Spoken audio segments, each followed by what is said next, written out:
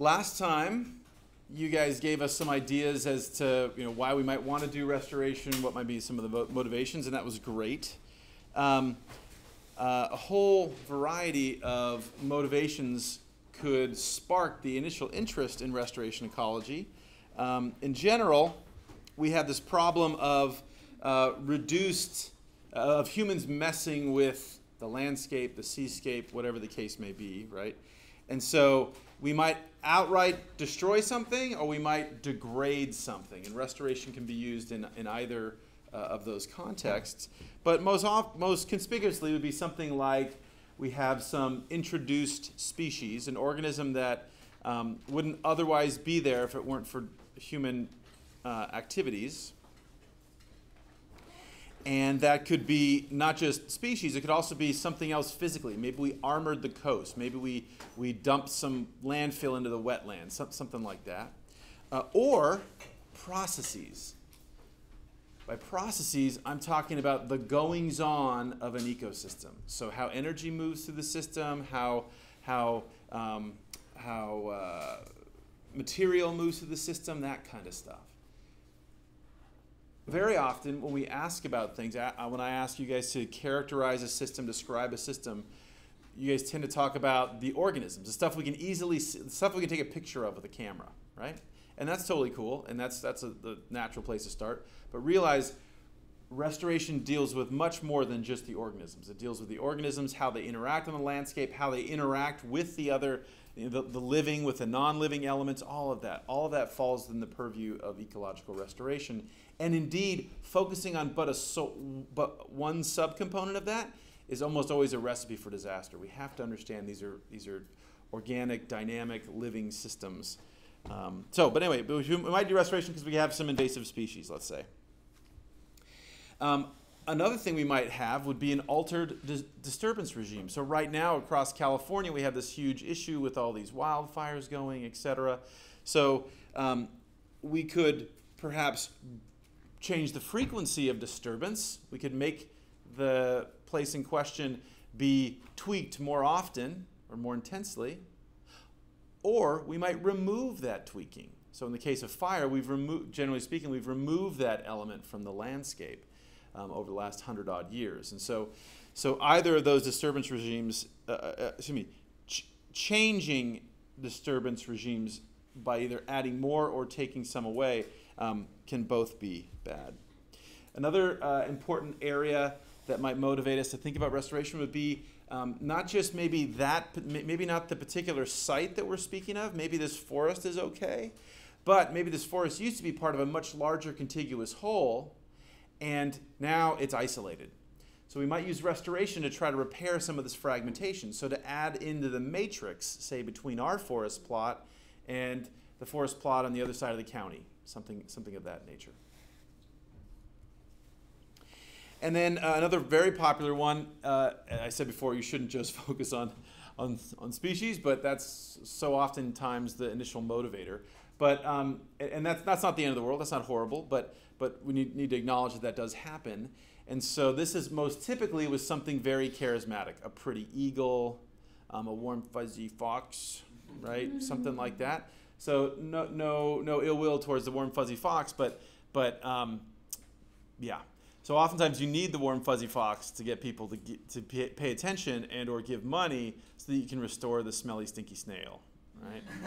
So oftentimes focal organisms, particularly organisms that have high public appeal and or are rare, are oftentimes an important motivator to do restoration. And increasingly one that we haven't really done very much. And our Ormond Beach restoration that we're working on is still, I'm sure we'll be planning it for another 20 years, the rate we're going. But the Ormond Beach restoration is one example of a restoration that is specifically taking climate change into account. Increasingly in the future, we're just starting to see this, but over the next couple of decades, more restorations designed to ameliorate some of the worst aspects of climate change. So in other words, we could imagine a critter that maybe has low mobility, can't just run around everywhere, and can only go a little bit of distance. Maybe we realize that the habitat for that critter is changing, or the historic habitat will no longer be its habitat in 50 years or something, say, right? So maybe what we want to do is go restore some of its habitat, or something at least that would function as its habitat in another area, so that we can either actively transport that critter there, or make it so that its offspring could eventually, somehow get there, or what have you. So those are all possible motivations for restoration. Questions? Make sense? Okay. The challenges with restoration, as you will see over the course of the semester, are legion. This is not an easy thing. A very small list, but just to get us going and get your brains going, a few of the challenges include things like massively fragmented landscapes. That is now, in places like California and much of the world, that is the norm. There is no more norm of a big, massive forest that's doing its forest thing, and then we have a little city on the edge of it. We also have many constraints on the political structures, the land use governance structures that set the table for where we might do our restorations. So, for example, we have people that maybe don't want us to do a maybe this is an old industrial site, right? And maybe we want to restore it, and maybe people say, okay, yeah, you can put a wetland here, do this and that. But then, hey, whoa, maybe the town council says, yo, right? We get tax revenue from those businesses that are there, or the light industry that's there. You want to put a wetland in there? How the heck are we going to get money for that? You say, oh, maybe some tourism and this and that. But the real challenges. So the expectations that come along from people's previous experience with that area, and oftentimes they want to keep that going. Those laws, that income, what have you. To do it right on anything other than a small patchwork area, to do large-scale restoration, we absolutely have to do this in an interdisciplinary context. So sometimes in ESRM we do so many things interdisciplinary. Sometimes it doesn't seem interdisciplinary to you, but compared to the traditional way most people approach this, we need to be interdisciplinary. Biology folks need to be involved. Depending if there's like some contamination, chemistry folks might need to be involved. Depending on if this is near a school, we might need to have some education folks involved so we can have opportunities for kids to be engaged. And it just goes on and on and on and on. The old model, which was mostly a biologist, is, oh my gosh, my flowers are going away, let's do something. That was sort of back in the day. Now we know, oh, okay, we need a hydrologist that can do this, and we need, blah, blah, blah that can do that, and a blah, blah, blah that can do this, and so really to be effective, we need to be interdisciplinary. We'll talk about the modern consulting industry that really runs, at least in the U.S., but for that matter, much of the world, that runs restoration efforts. And there's been a huge change, and I'd say not for the better in recent years, where most restoration firms have been sucked up into engineering firms. And they have an engineering mindset typically, which I would offer is not necessarily good. Not that engineers are bad, but we really do need a true interdisciplinary approach. Okay, so then there's, as with all of our resource management challenges, oh man, would you like to put up this pretty building? Yeah, I'll do that pretty building. Awesome. Hey, would you give me money to pay the janitor to clean the toilets? Nah, it doesn't sound interesting. I'd like my name on a building, right? So that's this perennial problem that as challenging as it is to get the money to do that, to say acquire the land or do the initial activity, it's really, really hard to do the day in, day out, non-sexy, boring, in and out maintenance that's required for, in many cases, for a healthy, functioning system. Not every single restoration needs active management, but increasingly in our fragmented and degraded systems, we do need a lot of help. And so finding that long-term ability to keep this effort going is far from trivial. And it's very, very easy for people to get burnt out, get exhausted. So you might put all this work in and get this restoration going for, it might take 10 years and it's up and running and it's going for 3-4 years, and then you get burnt out, right? And then it's possible that the whole thing collapses, or at least much of it collapses, and the value that you've brought. So long-term maintenance is a non-trivial thing. And as I mentioned on the previous slide, this notion of thinking of these much more as functioning dynamic systems. What's that? Is there a question? Oh. Functioning dynamic systems, sometimes that includes introducing things that people might find scary. Indeed, increasingly, at least in the Western U.S., this involves putting in things that our society has actively decided it doesn't like. Things like predators, things like fire. And so to go down that road, you not only have the existing challenges, but you also really need to get people to buy into something that maybe they're not super excited about. Right? I can't tell you how many questions. So when I was younger and mostly was underwater, the most common questions, at Thanksgiving dinner or at a party. So my neighbors, one of my neighbors is having a birthday party this weekend, so we're going to go to, and I guarantee it's going to be all these people, go talk to the professor, go talk to the professor. Oh, okay. And if they're young people, the question is, so my daughter really wants to be a marine biologist. How can she be a marine biologist? And then we'll talk about dolphins and volleyball, because they usually really like volleyball and dolphins. But increasingly, now that I'm an old dude and work on land and stuff, the most common question of late is, oh my God, have you heard those coyotes? Oh my God, we lost our cat. I think the coyote ate him. And I have to say, no, coyote probably didn't eat your cat.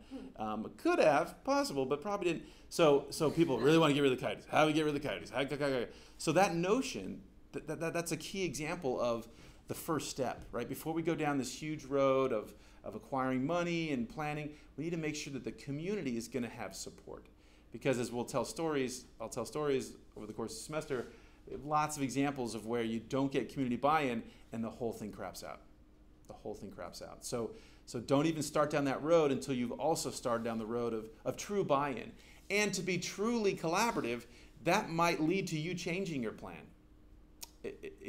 We should not be this arrogant Restoration Ecology crew that says, hey, ignorant folks, let me tell you what you need, right? What you can say is, hey, I've studied this a lot. I've worked on this quite a bit. I have some good insight.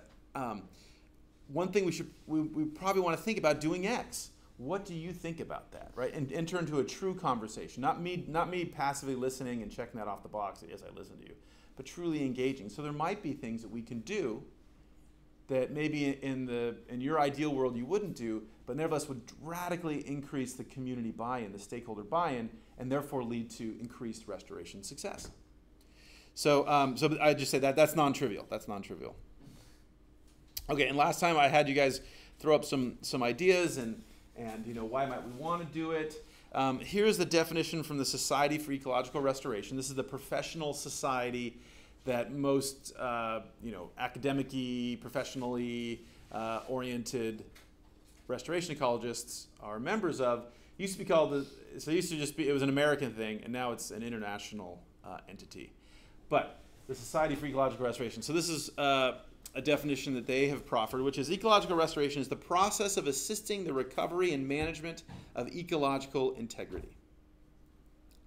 Ecological integrity includes a critical range of variability in biodiversity, ecological processes, structures, regional and historical context, and sustainable cultural practices. Again, very different from the original definitions that were put forward a few decades ago. This is a much more inclusive of a lot of different folks, of a lot of different potential goals and management targets, and that's important. So all of this falls within the purview of ecological restoration.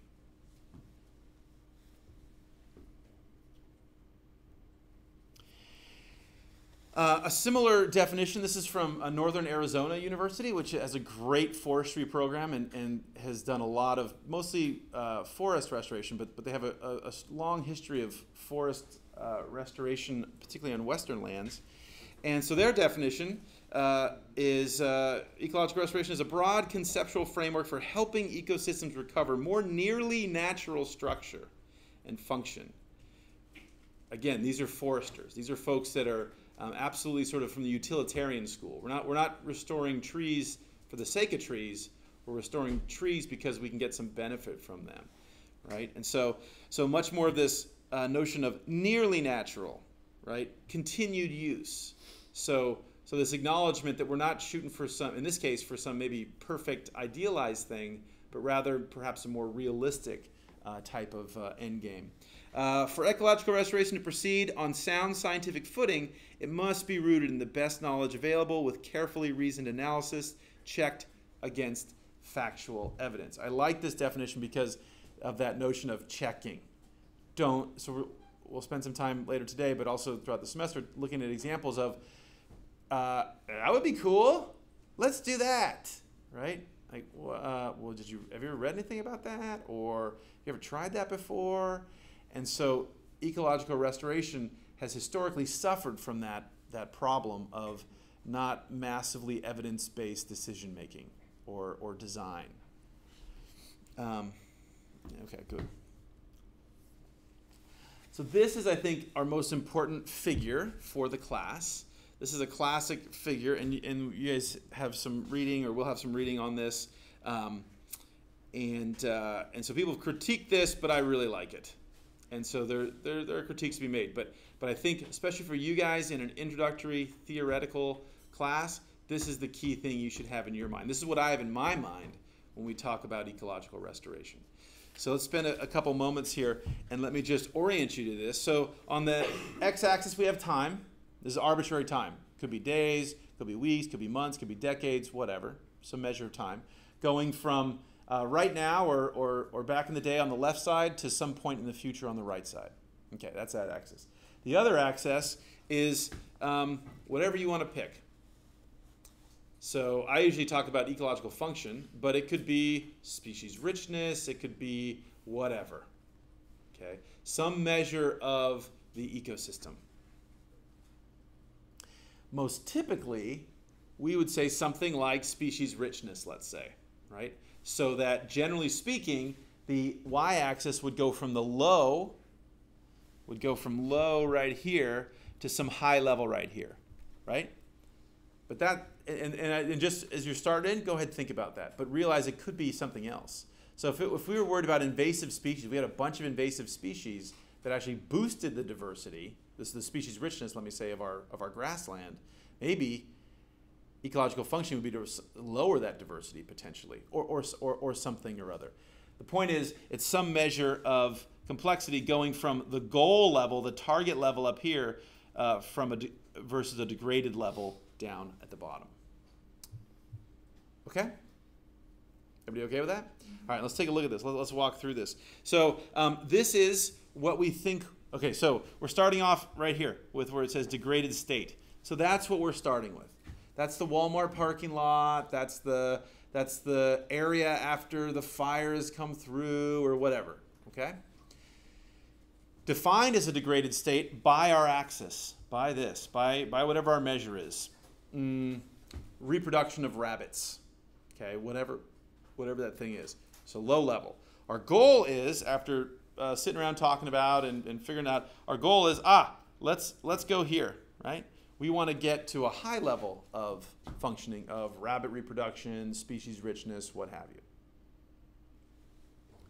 So essentially, the green arc here. Now, there's a bunch of theory as to how does that thing go like this shape? Is it a linear shape? Is it log linear? Whatever. But the point is, you go from some degraded state, and at some point over time, through actions that we take, that you take, we shove this functioning up to a better place. That's ecological restoration. Or I should say, that's idealized ecological restoration.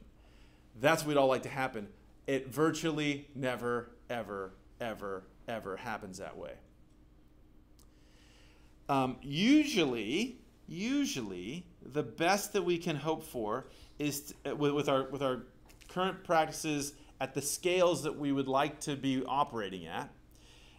We usually start this off, and this thing goes, and the best thing is, oh yeah, things get better and better and better, and they don't quite get as good as we like, right?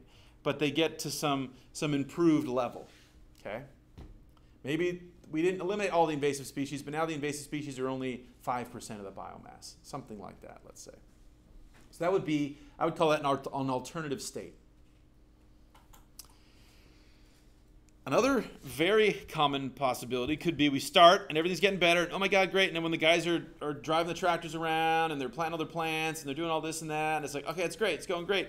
And then after they stop doing it and they stop doing it, and the plants are still growing and this and that, and then they all leave, and the first year it's still okay, and then after that, it starts to decline, starts to decay. So maybe those plants were doing okay because we were watering them, right? Maybe we put a sprinkler system in initially to help those little baby plants germinate and everything and get them through the first, driest summer or whatever, and that's great. And now, okay, everybody signed off, turn off the sprinkler, right, because the developer doesn't want to pay for it anymore, and then now those plants all die. Something on that scale. So we could have that, and that decline could be to the previous state. So in effect, it didn't get any better. Or it could, which is bad, we don't like that, right? It could also go to get even worse, right? So it could not only not change, it could keep going worse and worse and worse and worse. Indeed, in many of these systems, were we to do no restoration, they would probably continue to get worse. So that's sort of the conceptual layout. So when you think about ecological restoration, these techniques, these approaches, we're trying to go from degraded location to or degraded state space to the desired state space. Cool? Make sense? All right, cool. In restoration, as with any academic discipline, certain people like to invent terminology to use to describe what they do in that over the course of their activity. So I don't typically use these terms, but I just want to put them out so you guys have them. And it seems like every year there's another variant or this or that, and people get very, very, get their underwear balled up because, oh my God, this is defined like this. But I mention these because they do, I think, point to an important concept, which is that not every single restoration is like every single other restoration. Not every single restoration needs the same amount of intense modification as do other restoration efforts. So, for example, let's talk about this. So, reclamation. And again, this is, make sure you put in your notes that other people use similar terms, and the Australians have a way of talking about this, and so it is confusing. But again, this is for the sake of our argument for our class, so that things make sense. We could talk about something that many people refer to as reclamation. This would be something that would be, on our graph here, taking it to maybe not all the way back to a pristine condition or the full functioning condition, but something that will work, essentially. Gesundheit.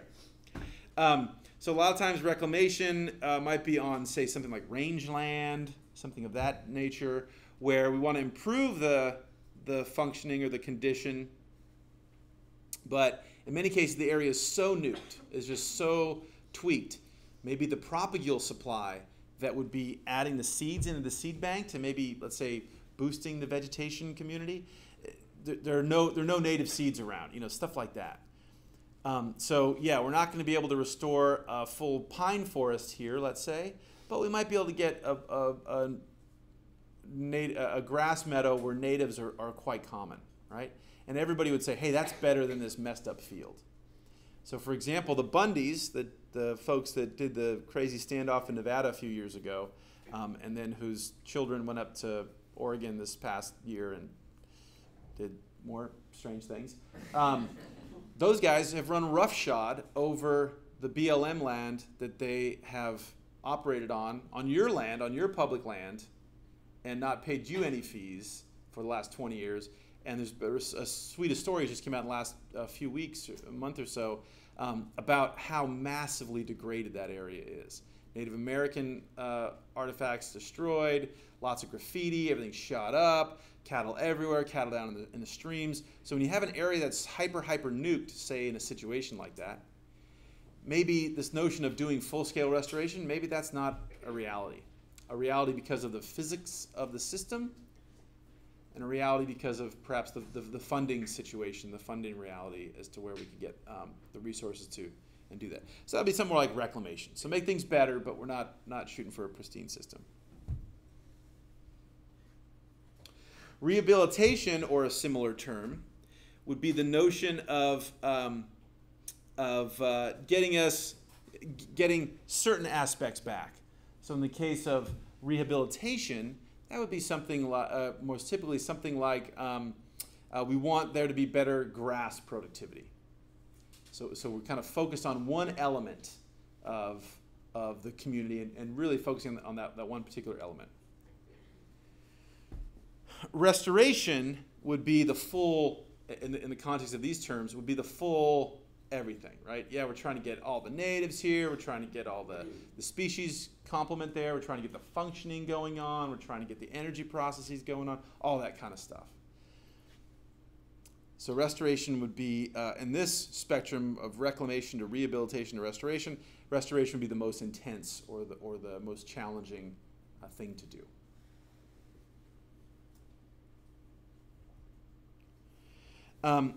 Other terms that you have seen are things like, you will see are things like enhancement, which is similar to some of these other things we've talked about.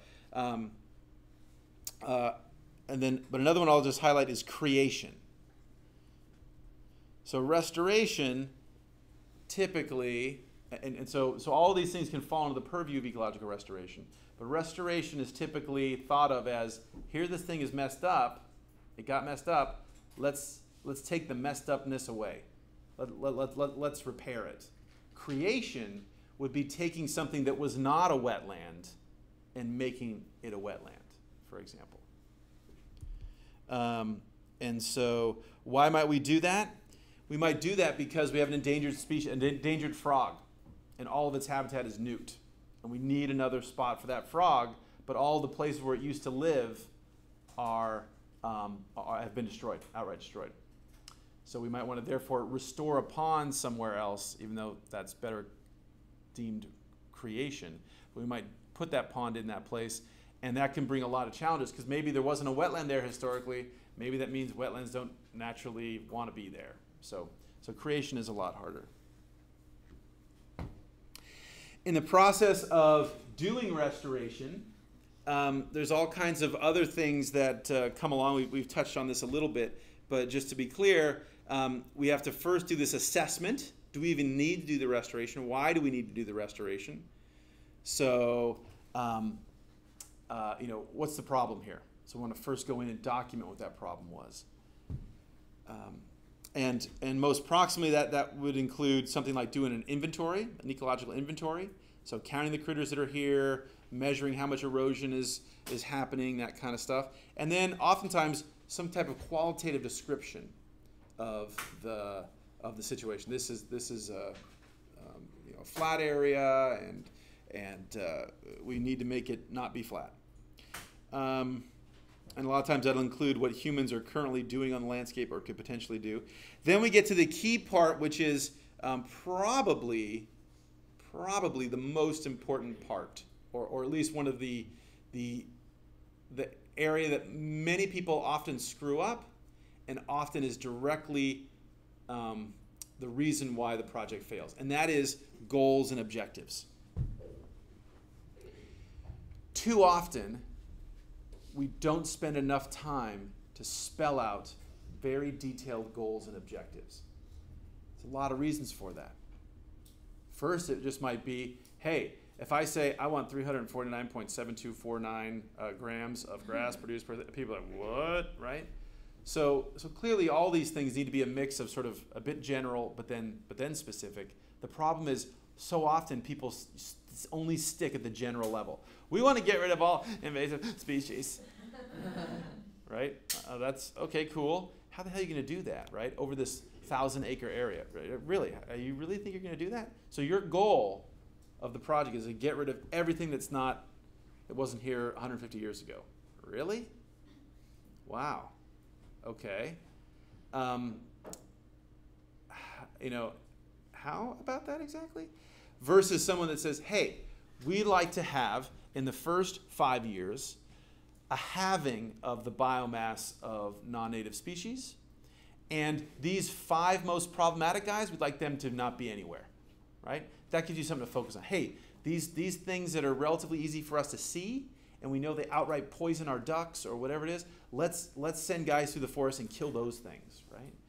And then, okay, that's the first goal. And then after that, maybe we'd like to reduce the non-native cover to 30%, so stuff like that. That's the key thing, and that takes a lot of work.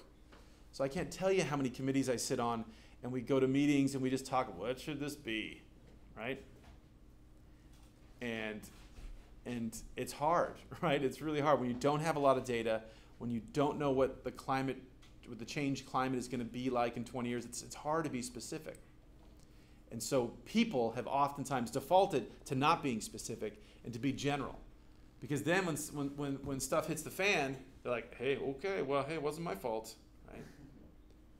I would argue that we need to be specific. And even if it fails, which I hope it doesn't fail, even if it fails, we can know why it failed.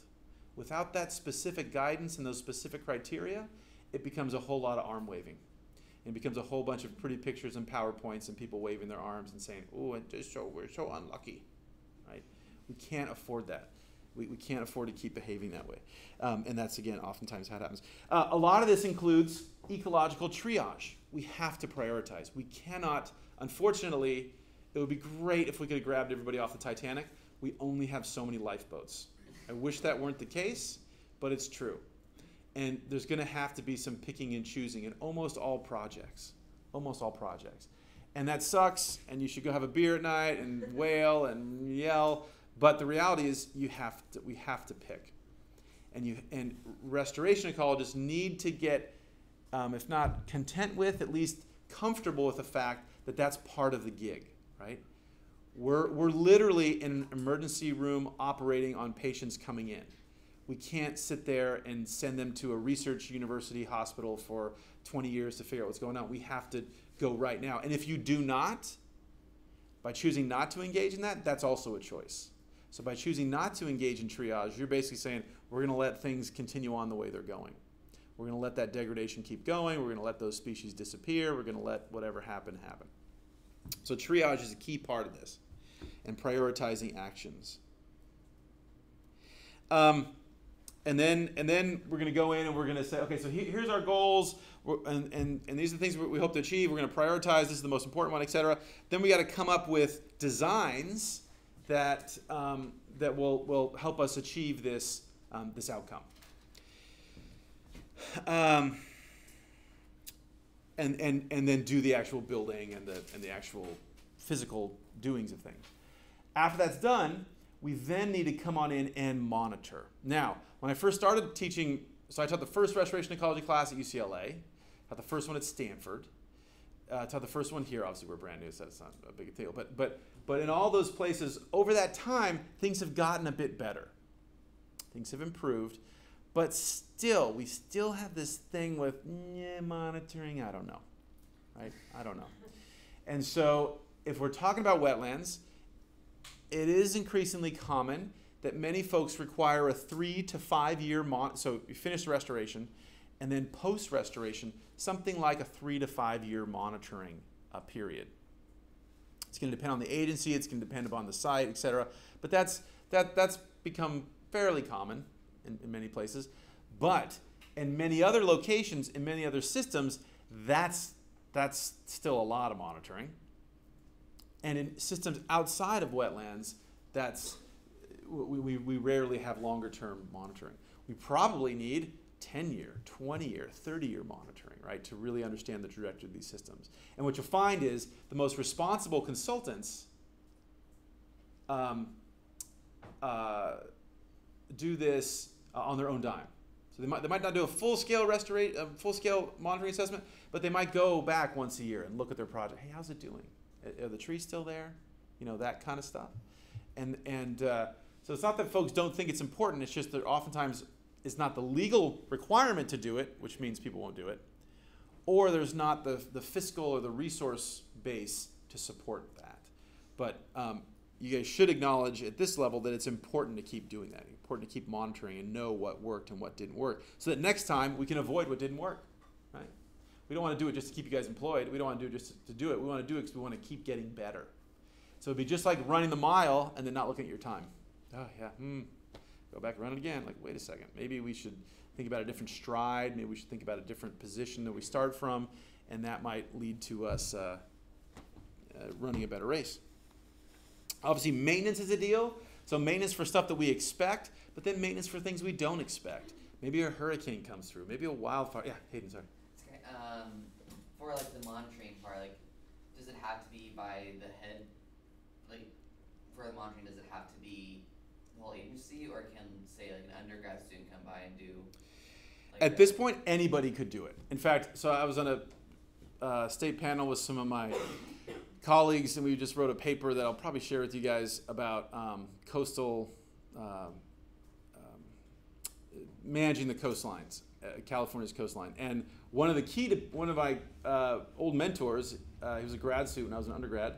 He's now the chair of the biology department at UC Santa Cruz. He strongly believes that all monitoring should be done by third parties. Meaning, so the classic example would be Southern California Edison has a power plant, right? And they're done with the power plant, and they're going to pull the power plant out. And then by agreement, they said they're going to restore the dunes where the power plant was, let's say, right? So there's the entity that actually had the impact and or is doing the recovery, right? Then there's the agency, the person telling them they have to be doing it. Let's say California Department of Fish and Game or something like that, right? So my colleague would say monitoring should always be done by a third party. So yet another, and that could be a university, that could be another consulting firm, but the point is they don't have any skin in the game, right? So it's a tough thing when I'm in academia, we're in academia, right? And so I can go, this restoration sucked, right? And then I come and I teach you guys the next semester, right? And then I just keep going. If I'm in a consulting firm and my whole shtick is I'm a great restoration ecologist, and then I go out and I look and my restoration isn't 100% perfect, that's a challenge, right? Because when I go into bid for the next contract, you better believe it that the other restoration firm is going to be saying, hey, I'm the best ever. I know how to restore wetlands, right? And if you said, hey, we're super good, we get 90% success rate, right? The client, it doesn't know much about restoration probably, right? It's a homeowner or a business owner, like, I don't want the 90% dude, I want the 100% dude, right? So there's this built-in incentive system that's not necessarily nefarious, but, so for reasons like that and other reasons, some of my colleagues have argued strongly that it should always be a third party doing the monitoring. As to who that third party is, it doesn't particularly matter. I think in most cases, people are desperate for any data. So if an undergrad is doing it, I think that's great. I think most people would say it's probably better to have a professor doing it and or better to have a consulting firm doing it just because they have more experience doing whatever. But honestly, any information in most cases is better than nothing. Other questions? Okay, good. Oh, sorry. Yeah, okay. Where was I? Then another key thing that we'll touch on in this class is incredibly important and nobody ever does, which is adaptive management. So one of the main criticisms of this figure is that it's static.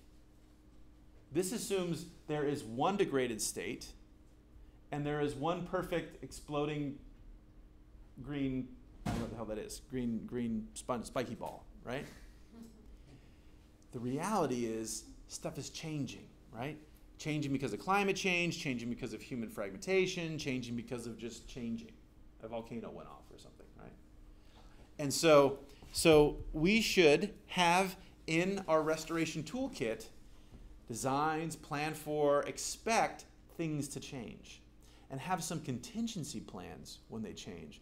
What's this? What is this? This is called, oh, I don't know, farming is what this is, right? A farmer wouldn't sit there and say, hey, I'm gonna put down my fertilizer in October, and I'm gonna cut this on January 1. No, they're not, right? They might have a rough goal that, hey, we're probably gonna put it down at this time, we're probably gonna harvest at this time.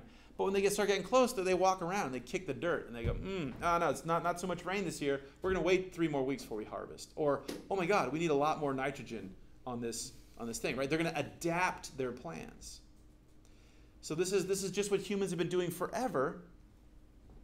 But because of the legal framework and all this other stuff that's sort of part and parcel grown up with ecological restoration, there's this notion of, I will do this on October 1, right? And the agency's like, did you do this on October 1? And it's really hard. So the story I always tell about this is this was years ago, and I was at a conference in Florida where we were talking about restoring the Everglades, right? So big, huge wetland, one of the most amazing wetlands on planet Earth that we've essentially destroyed so that we can grow sugar. And people in Miami can dance a lot and drink water. So the Army Corps of Engineers, as we'll hear about shortly, replumbed that. And basically said, we don't like nature putting water where it goes. We want to make water go where we wanted it to go. And so we screwed up the whole Everglade system, the so-called Sea of Grass. So a few years ago, it made a lot of news. And a few years ago, man, it's more like probably 15 years ago now. But actually longer than that. I'm old.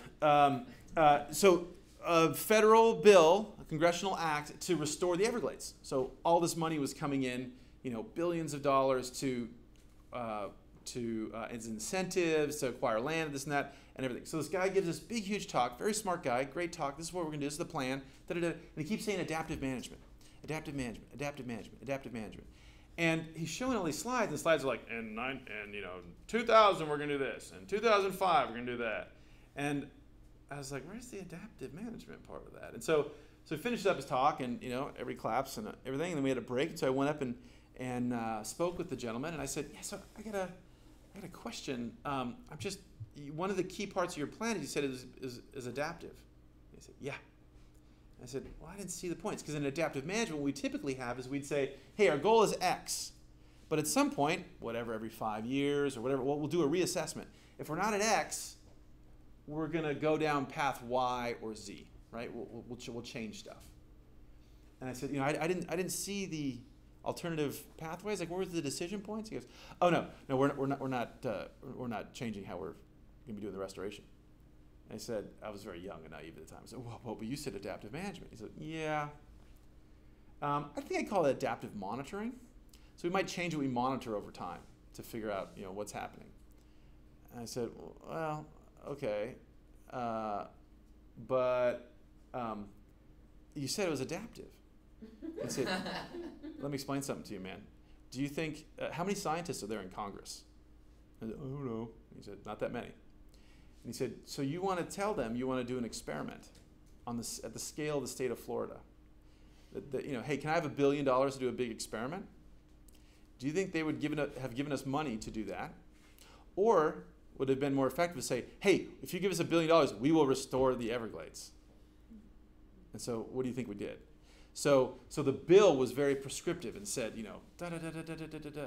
So not to justify what happens, but that's the reality in which we live, right? To get the resources, to get the community buy-in or whatever to do these projects, a lot of times it's very easy to make these very specific promises. We will do X, and then we'll do Y, and then we'll do Z, and we need to be more mature than that. We need to say, hey, we're generally going to do this and this. We might need to tweak it along the way. We might need to adjust. We might need to change course. So for example, maybe we're trying to restore bird populations, right? And the notion is, hey, give us some money, give us $1 million, and we're going to restore some wetlands so the birds have more places to nest. And we start going through and we find, actually, the nests are okay, but there's all these damn corvids, all these crows are eating all the chicks. So instead, I'm going to take that money and give it to hunters with rifles to blow away all the crows, right? That's a better example of adaptive management, right? Because that's like, what's the goal? The goal is to restore the bird or endangered bird population, right? That's the goal.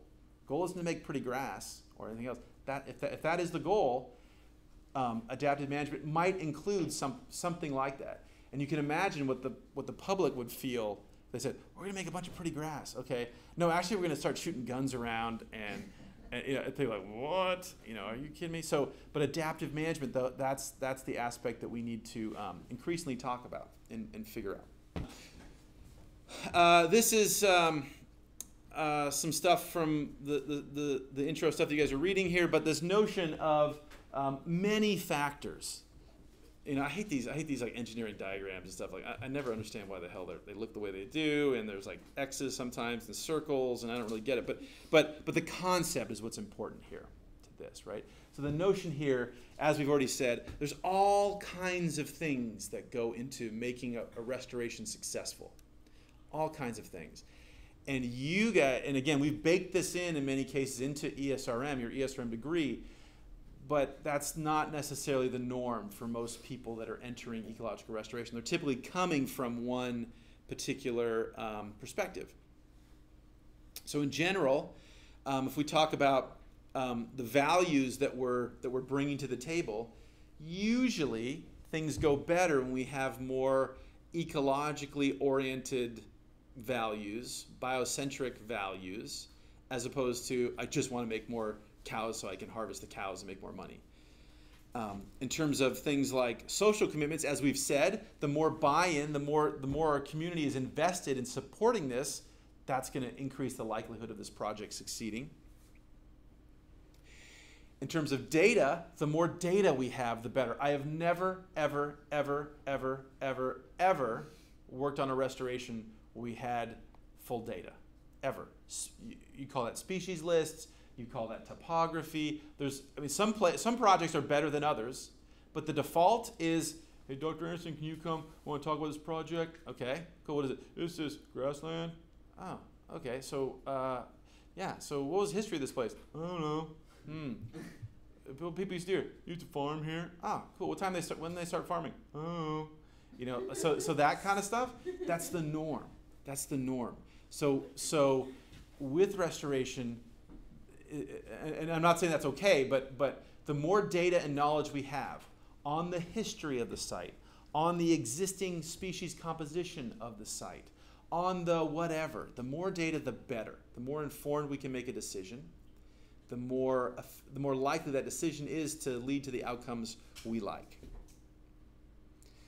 But increasingly, it becomes a judgment call.